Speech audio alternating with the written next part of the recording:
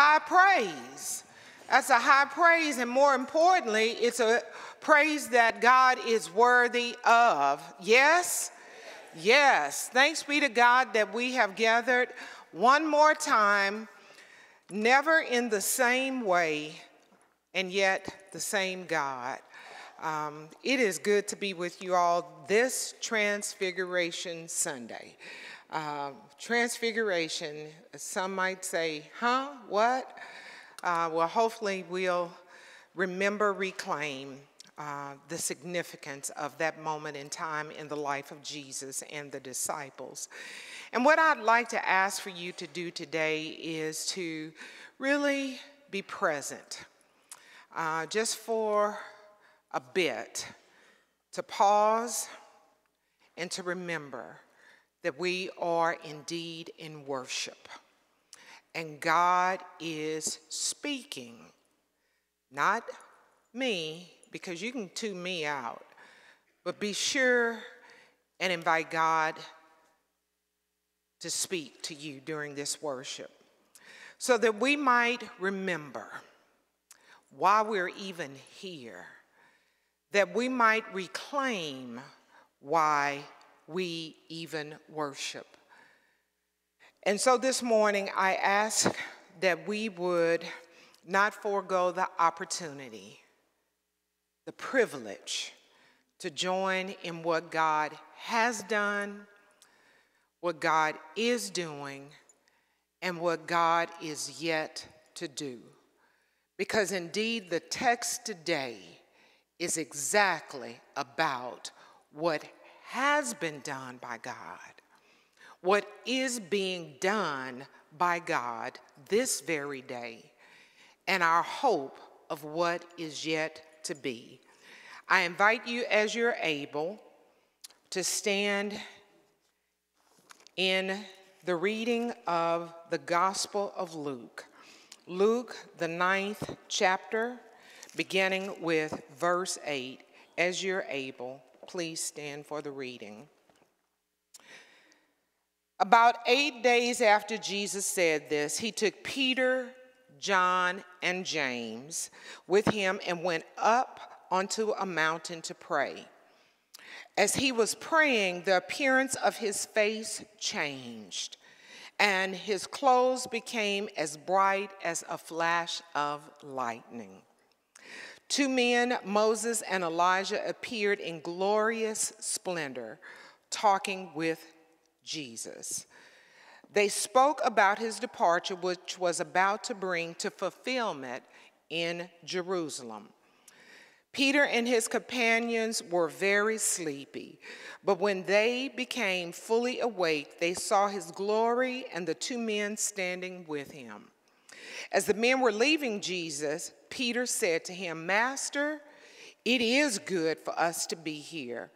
Let us put up 3 shelters, one for you, one for Moses, and one for Elijah."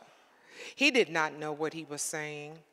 While he was speaking, a cloud appeared and covered them, and they were afraid as they entered the cloud.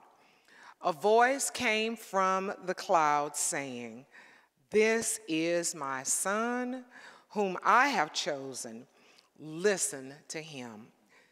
When the voice had spoken, they found that Jesus was alone. The disciples kept this to themselves and did not tell anyone at that time what they had seen. This is God's word for us, God, his children. Thanks be to God. You may be seated. Let us pray. God, you have, are, and will continue to speak. God, I pray that as I've listened, that what I will share, God, will be pleasing to you.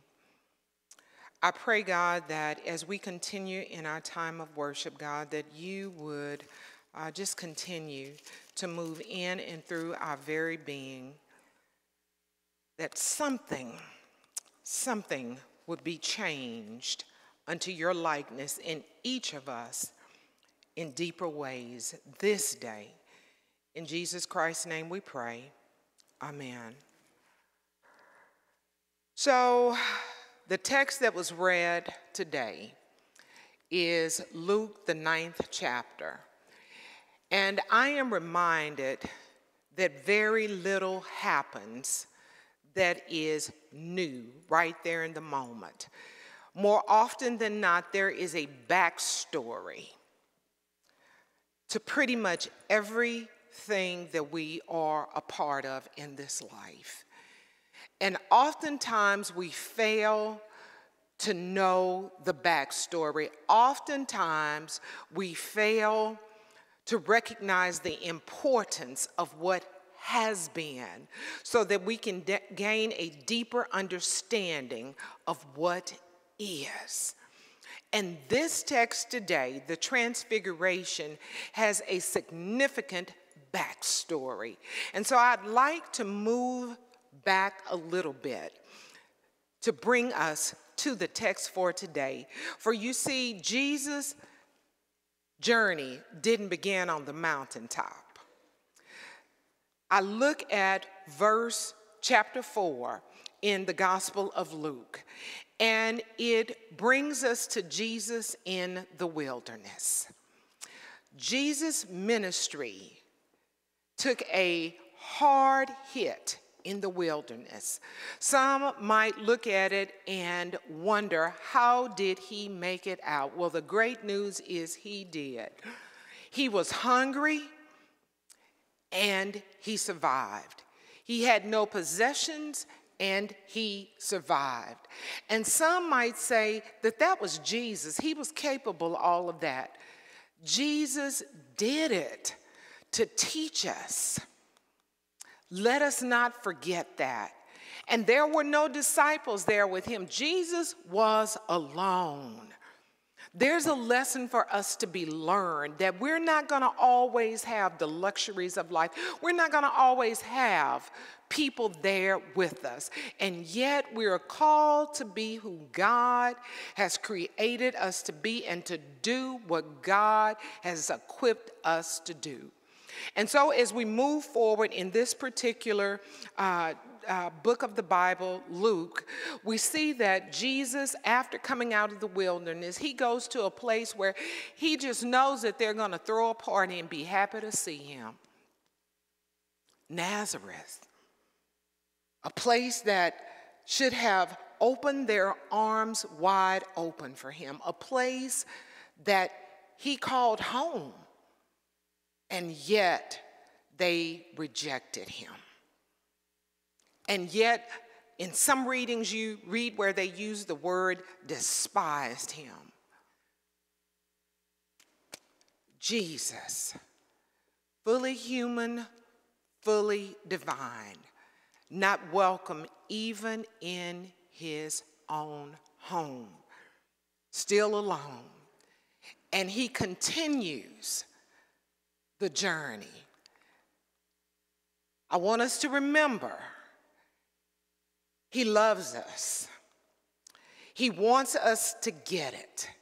And so he perseveres and he continues to teach and he continues to heal and he continues to demonstrate the power and authority that he wants us to understand that he has, that he wants us to hold fast to. And so you look throughout, and then he goes to the lake of Gennesaret. And there he finds this guy named Simon. And he and Simon become pretty tight. In fact, he names him Peter, which is the rock. And that makes sense as you look throughout Scripture.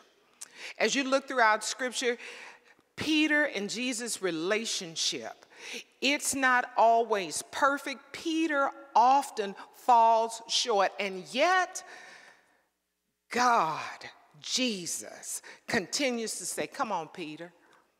Come on, Peter. He's always wanting to teach us.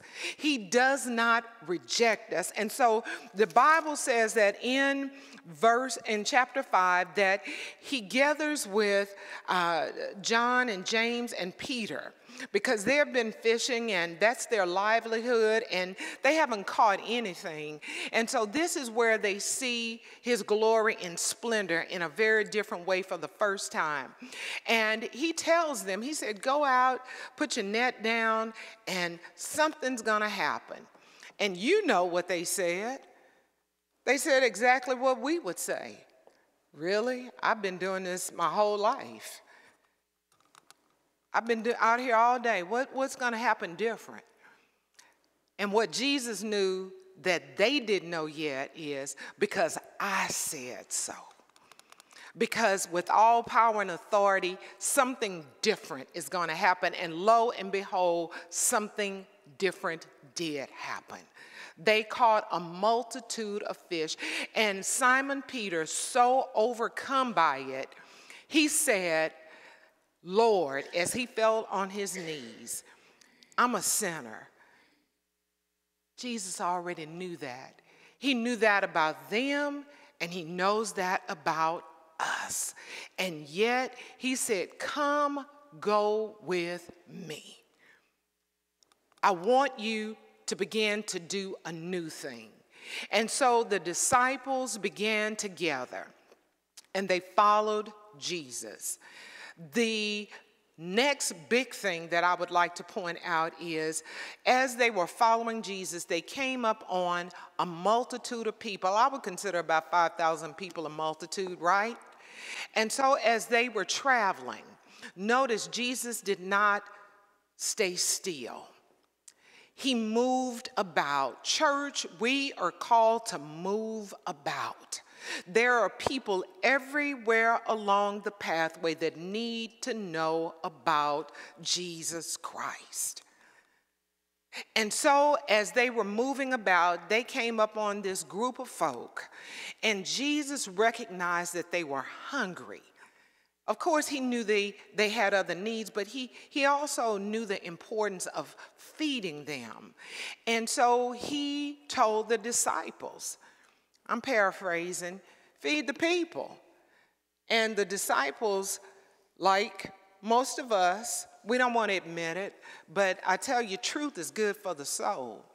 The disciples were like, do you realize how much it's going to take? And I'm not necessarily willing to sacrifice what I have to feed all these people. They can go back home. And Jesus said, no.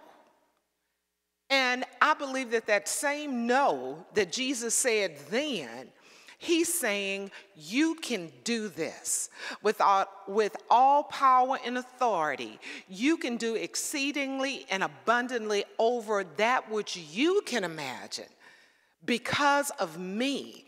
And oftentimes we make decisions on how we can be with and care for others based on our own limitations. And God is saying, I am here. Seek my wisdom.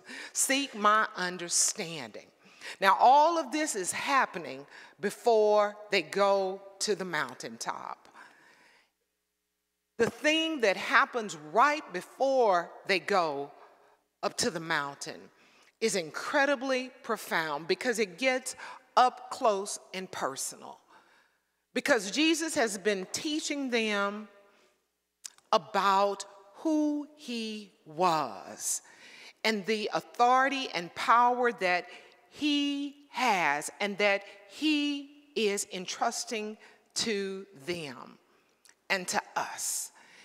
And Jesus sits with them in the 9th chapter of this passage, and it says this, and when he had called all of them together, he begins to teach them something.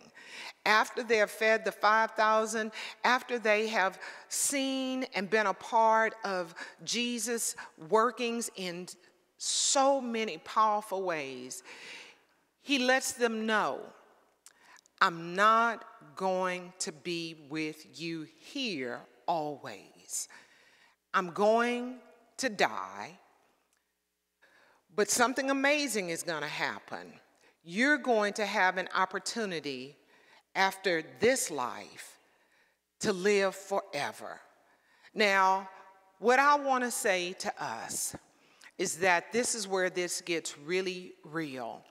Because as recent as this weekend, I have just been reminded that all Christians don't believe the same thing. All Christians do not believe in the healing power of Jesus Christ. All Christians do not believe in the virgin birth. All Christians do not believe that Jesus still performs miracles. All Christians don't believe in the resurrection. And so all Christians don't believe in all eternity. Now, I said a whole lot. But understanding the context of the world that Jesus ministered in and the context that we live in is important to hear and reclaim the promises of God in this text. Because Jesus told them, he says, whoever wants to be my disciple must deny themselves and take up their cross. He goes on to say that in this world, you've got to be willing to sacrifice some things. He says, what profits one to gain the whole world and lose one's soul, one's life? And so, church, we've got to recognize that we have latched on to some beliefs, some ways of living and doing and being that are not compatible with the Word of God. And to return to God, to trust His holy word. Because he goes on to say this, is whoever is ashamed of me and my words, I'm going to take that same posture when it comes to your going before the Father. Jesus is saying a lot to the disciples there. He's saying, you all have been with me. I have demonstrated, I have been consistent, I have been intentional in teaching you all about who I am. I am God. And I have come to let you know that you will have eternal life if you believe up on me and live the way that I've called you to live, to trust me. And the word goes on to say this. It says that truly I tell you, some of you are standing here will not taste death before they see the kingdom of God. God, and I can't imagine how he felt. I don't know about you, but I often want to know what God is really, really thinking. And what God knows is that there are going to be those among us, as there were those among the disciples, who are just not going to get it, who are just not going to trust him, who are just not going to take up their cross. Lord, I pray it's none of us. I pray that it's none of us. And to seal his promise in this context, he moves forward to take his original three, the three that had been with him all along, Peter and James and John, and they went up to the mountain. And Jesus began to pray. Now, I didn't say they all began to pray. Jesus began to pray. For you see, again, they were very much like us. It had been a hard day's night, and they had been no, that's a different place.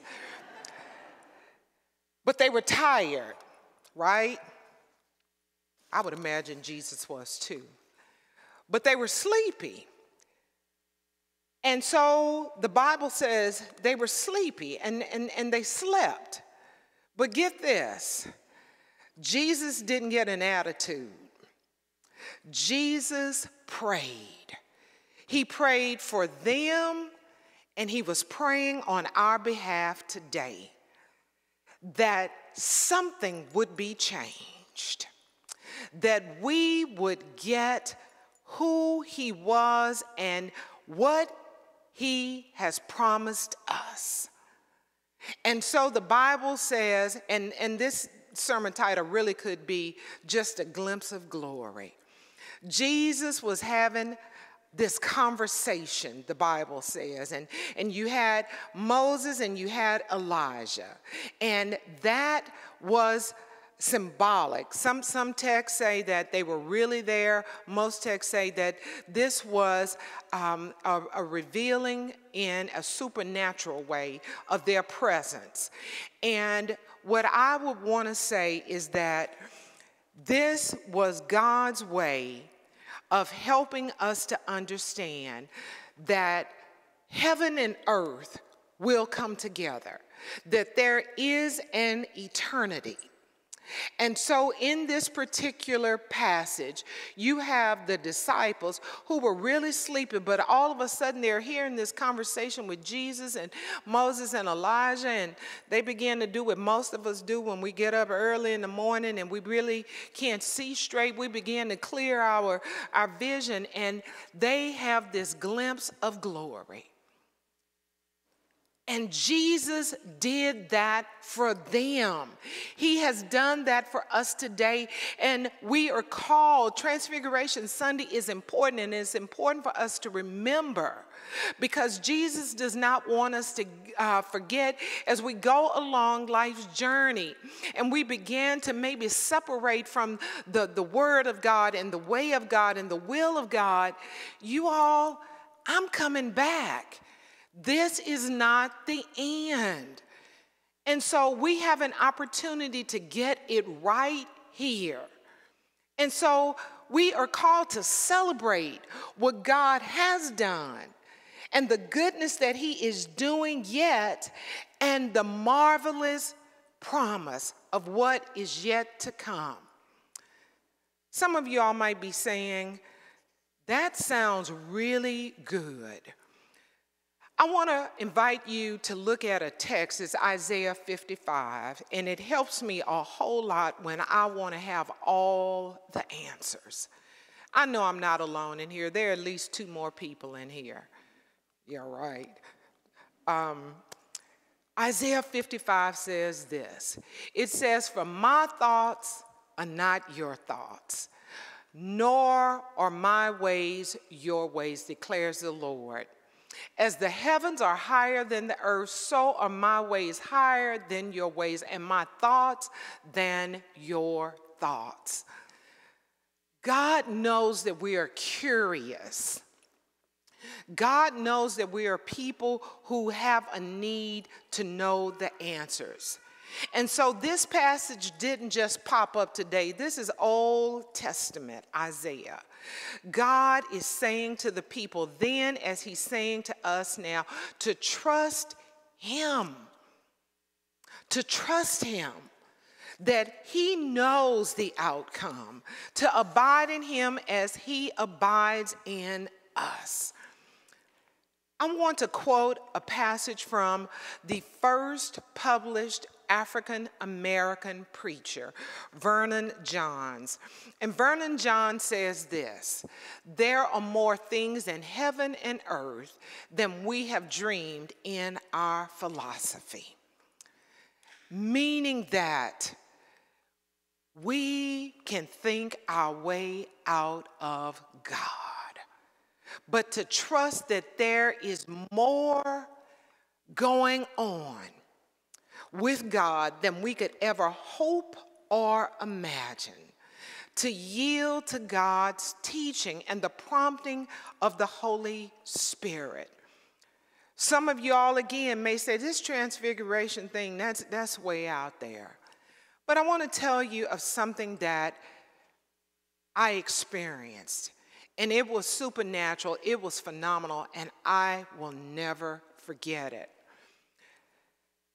It was back in 1997, I believe it was, and I was experiencing a time of prayer. And I've learned over time that in order to really hear from God, in order to really understand what God wants from me, is I've got to be quiet. I've got to avail myself. And I remember it like it was yesterday. I was in a time of prayer, and I remember Jesus. And Jesus was under a tree over here. And I remember going to Jesus. And I remember that was one of the greatest gifts that I had ever experienced. And over here was a voice, and I immediately knew that it was the voice of God. And I went over to have a seat at the table. And there was no physical being there, but I knew that it was God. And I began to weep. I began to weep because I began to think about who I was in the presence of God, someone who knew of God but wasn't exactly trusting God and living in the ways that I knew that His word was calling me to. And I just cried. And God said, I love you.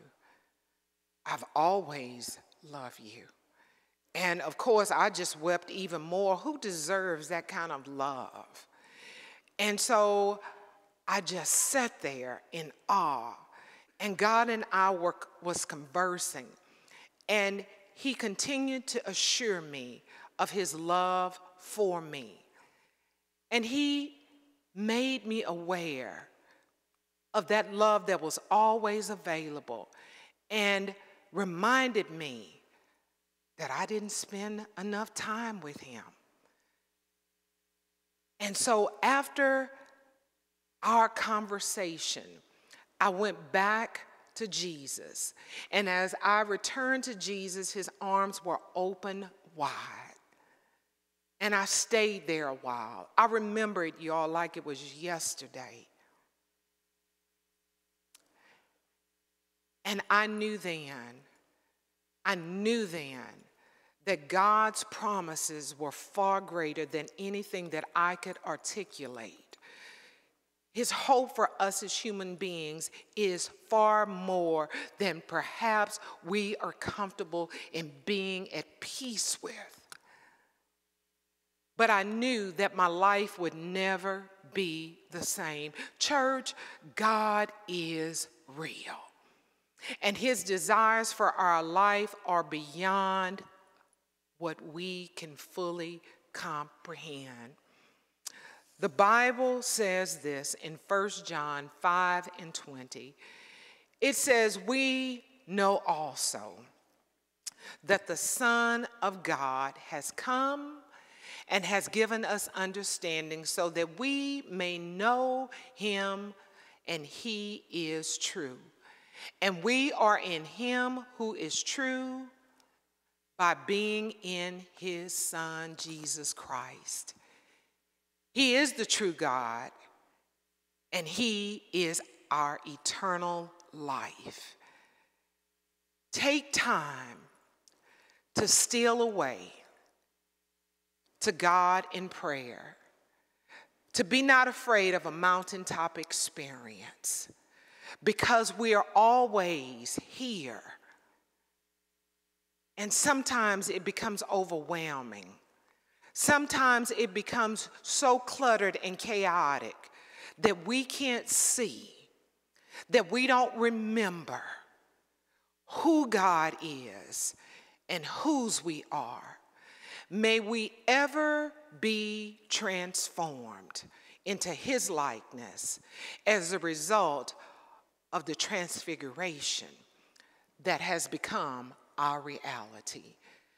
May it be so. In the name of the Father, the Son, and the Holy Spirit. Amen. Amen.